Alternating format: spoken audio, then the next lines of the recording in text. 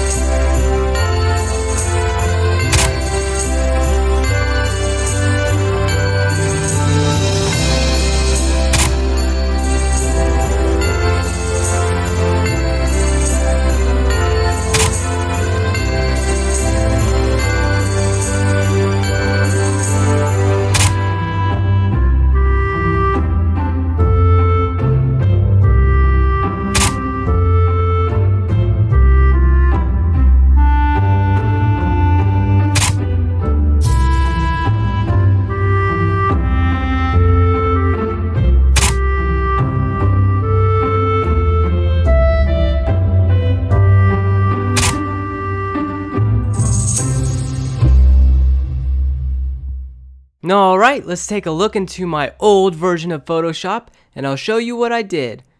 For the snowman photo, I added some text with a snow type font style. I added a red snowflake behind it. And here are all the snowflakes. You can see that they are all on their own layers, so I can control them separately. And this is how I made the snowflakes. I searched Google for some free snowflake brushes for Photoshop and I installed them. And here they are. Then I just pick the ones I want and put them on the canvas. It's that simple. For the next photo, I just added some text and put a gold outer shadow on the text. For the last photo, I did the same thing except the shadow is black and I also added a drop shadow.